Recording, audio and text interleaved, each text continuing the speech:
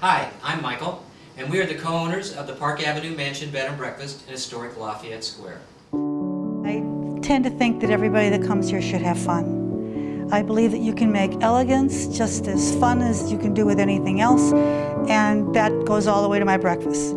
Breakfast this morning is going to consist of Samuel's Clouds, which is whipping cream and poached pears and bunches of fruits, to breakfast flowers, which has sausage, artichokes, eggs, and wontons as wrappers to make it look like a flower. Anytime you visit us, you can count on having herbs from our garden. We built what we call our mini botanical gardens and keep improving on that.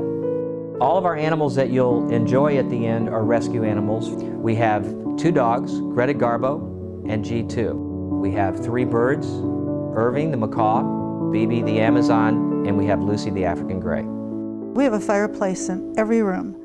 Facing Lafayette Park is the Park Avenue room. The second room on the second floor is the balcony room, which has a balcony that overlooks the gardens. We have 3 rooms on the 3rd floor. The Lafayette room has a view of the park as well as the arch. Then we have the room with the view, and it has a really beautiful view of the arch as well. We have our honeymoon suite in the back, which is the fleur-de-lis. The tub has a view of the gardens when you're sitting on the end of the tub so you can look out.